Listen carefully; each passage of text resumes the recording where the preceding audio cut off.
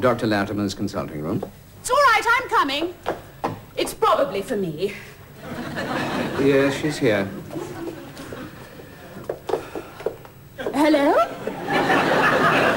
Simon, can you talk? Where's Timmy? Oh, good. Well, at the moment, I'm up to my eyes in chicken livers. I can't think why I volunteered to make the pâtés. No, it's fine. There's a sweet little kitchen here, and I borrowed Mummy's Magimix. You should see Dr. Latimer's face. I haven't had a chance to tell him what it's about. Have you organized the vino? Oh, good. And you gave them the address? Well done. Now, Simon, does everybody know they must be at Timmy's flat no later than 8? And you'll keep him away till 8:45. Well, if there are any problems, ring me here any time. Bye. Felicity, what? Simon, does everybody know that they must park away from the flat? If Timmy sees all those Porsches, he's bound to twig. Ciao. May I? Yes, thank you, Dr. Latimer. I am so sorry about that. I'm organizing a surprise birthday party for Timmy Buxton. You have no idea how difficult it is trying to keep it a secret. We've got food stored all over London. Felicity, you can't keep food in the filing cabinet. Be an angel, would you, and dial 4992121. My hands are sticky. Felicity. I must check that Lucinda Tennant knows she's doing the cheese board. Felicity.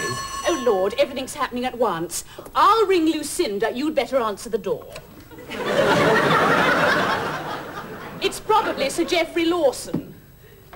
Sir Geoffrey Lawson? Of the Dermatological Association? Yes, he said he needed to talk to you rather urgently. I suggested he popped in. I wonder what he wants.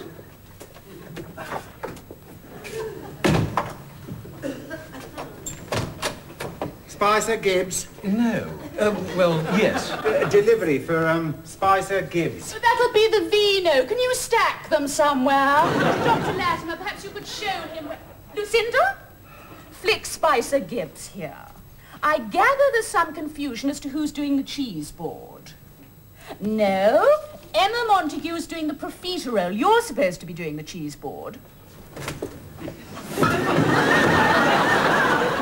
Oh, tar, mate. Oh, all right. Now, if you just sign for that lot, I'll go and get the rest. Oh, Lord. In that case, who's doing the bean sprout and celery salad?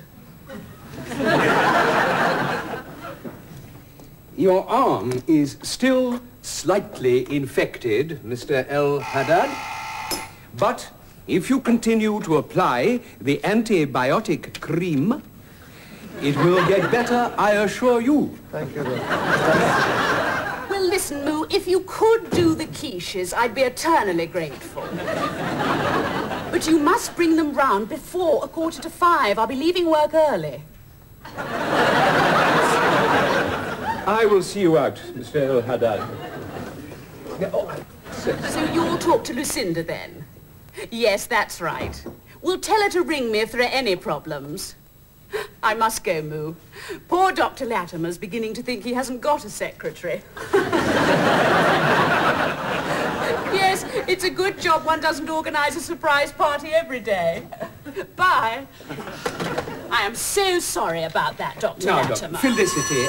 Oh, I'll get that. It's probably Sir Geoffrey Lawson. Geoffrey, how are you? Really well, thank you. How are you, Flick? Oh, fine. How's Elspeth? How's her back? Still giving you a bit of trouble, I'm afraid. Oh, dear. Give her my love. Tell you what, shall I pop round and see?